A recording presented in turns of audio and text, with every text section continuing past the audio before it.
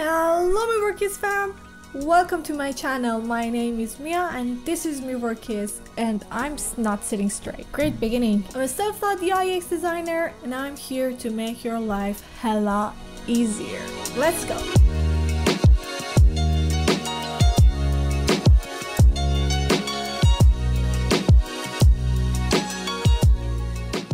On today's video, we're gonna talk about Figma prototyping in a professional way, which is using variables to make it more smart, more interactive. This is a game changer in user testing, so you can just go ahead and use Figma for user testing, share the link and do it all by yourself. So in this video, we're gonna do that. The previous episode, which is prototyping in a simpler way, is up here. Click watch that before watching this one because it can get a little bit hard to understand. I've also linked the file that I'm gonna use in the description. If you want to use that one and just see how I did it, you can use it there. And let's jump in there and let's start working this professional prototyping out. Okay, you guys, we're in Figma's environment right now. I'm gonna show you how to prototype with variables and let's see what we're gonna do. So the first thing is that basically I want to do something that if I put this checkbox to turn off, when I come back, I don't want that to be in the list. Or if I turn it on, I want the USD wallet to come back to our list here. This is the first one. The second one would be, I want to be able to search something, write it down using this keyboard, search it, and then get access to this card as well.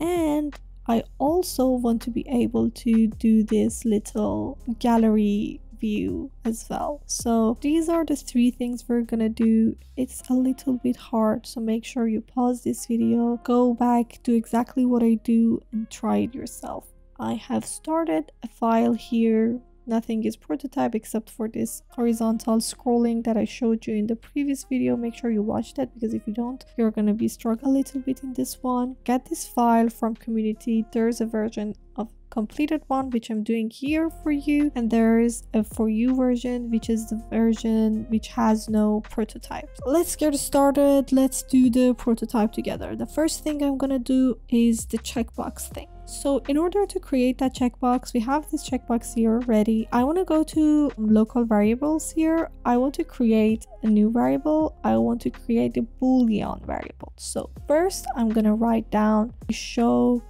USD and I'm gonna set the variable to true. Also gonna create two more, show NGN and show euro. So I'm going to set all those variables into true. Now that we've created these three variables, we're going to come here, we're going to choose these cards and we're going to assign variables to them. How we're going to do that? Here under layer, this eye here, we're going to right click on it, then just assign these variables to them. So show USD, show NGN, and also show ER. So now we have all these variables assigned to these cards. Second thing we're gonna do, we're gonna actually go back and group these so we know and we're gonna call this currency. I just want to make everything super clean for you guys. So we're gonna name those currency and then we're gonna create a new variable. We're gonna create a new Boolean variable called checkbox and then we're gonna assign it to true as well. We are going to come back down here and here in the checkbox we're gonna make sure that it's assigned to the check. If it's already assigned, that's because I did it from before, but if it's not, just gonna come here and click checkbox and assign this variable to this Boolean. And now we're gonna create a component with this checkbox and then we're gonna add another status. So we have two different statuses here for our checkbox here. The first status is on, the second one has the status of an off checkbox. So this is what we have. Let's design the off one. I'm just gonna do a messy thing and just do this. And now what you want to do is that now you want to paste this checkbox here in your cards, which we've auto layouted and it's easy for us to do. Make sure you just do that. Yes, that's good. Now what you want to do here is that you want to prototype this using variables that if it's on, it's going to show the card. For example, USD, NG, and EUR. These are the cards that we're doing. We're not doing all the cards. You want to prototype it in some way that that effect happens. So in order to do that, you're going to come here, you're going to go to prototype, you're going to create this. It's going to be on click, change status to off, whatever animation. And now you're going to click here and add action. You're going to set a variable here.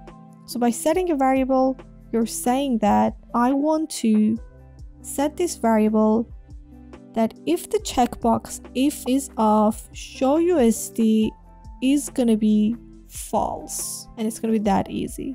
And then let's do the other thing. Go back. If it's off and if it's click, it's going to change to on. And we'll add this variable which says that if the checkbox is on, I want the show USD to become true. And that's it. That's how easy this is going to get done. Okay, now that we've put those checkboxes here, I want to make sure that these are all in the off status. I don't need them. Now let's just see how that works out. This is on. We have our USD dollar. Then this is off. The USD dollar is gone. It's gonna be that easy. So this was our first thing. You can create this for other currencies here as well. Now the second thing we're gonna do is that we're going to create that text effect that I mentioned before, the string one. So what you want to do here, you want to say that if a user clicked on this, I want to go to this screen.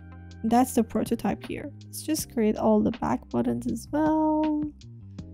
I'm pretty sure that there's an easy way to do this. But now first let's do this. I want to say, actually let's turn these ones on here as well, because just for effect, since they're on here as well. We want to be able to type stuff here using our keyboard. So when a user clicks on the input here, they're gonna come here into our search section. In order to create that typing effect, we're gonna come here. We're actually going to create a new variable, a string variable. It's going to be search, and it's going to be on, let's just say hi for now in order for me to be able to show you. Now that we've created this variable, I'm going to come here and I'm going to assign that variable right here in the text section to our text here. I'm going to assign it.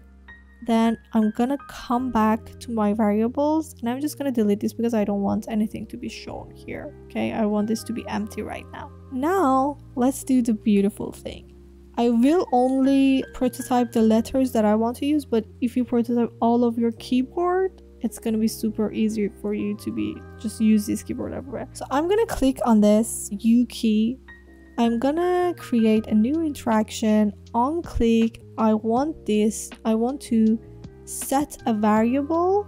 I want the search to search plus add to string the letter that is written there, which is U, for example. I'm gonna add that to string, then I'm just gonna come out and do the rest.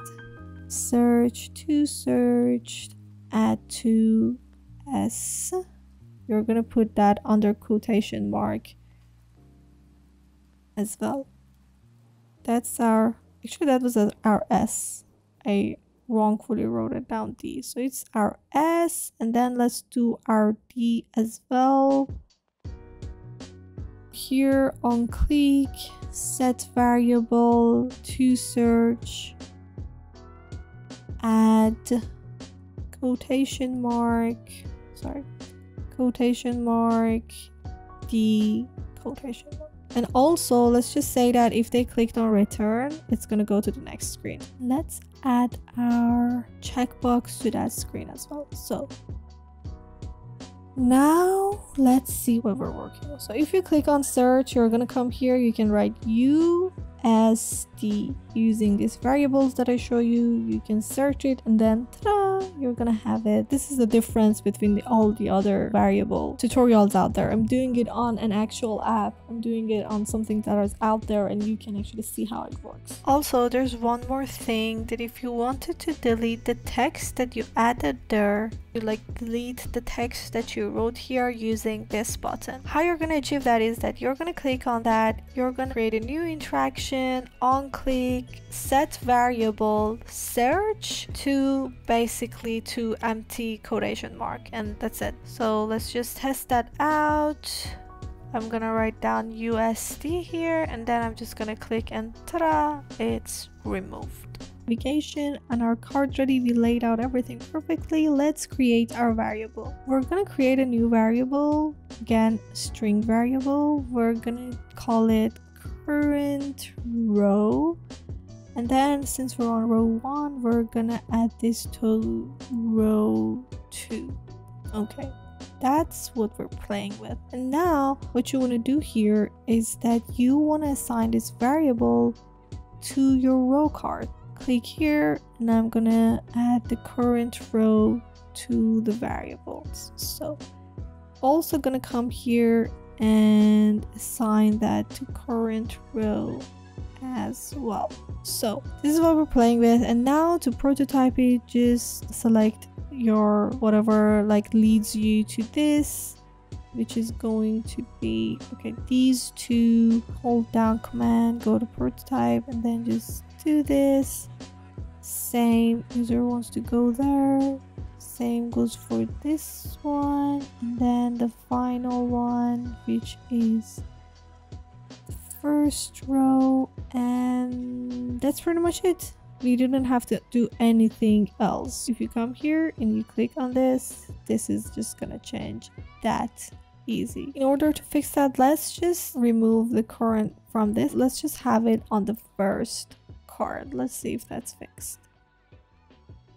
Yeah, that's fixed. Okay, you guys, that's all. I'm gonna publish this with the correct name and with the correct setting for you guys in the community so you can use it in these ones without any type of prototype. I'm also gonna link a couple of more tutorials and a couple of more files in Figma that you can use to learn variables even better. And that's it for this video. I hope you enjoyed it. Let me know if you have any questions. Let me know in the comments what do you think about this series, and don't forget to leave a thumbs up and subscribe. For watching, you guys, you gotta subscribe. Yeah, let's see each other again in the design system video, where we're gonna use variables in a very much more vast way, create components, create a good design system for our clients, for our projects, and yeah, that's basically it. I'm gonna see you in the next video. Have a nice day. Bye.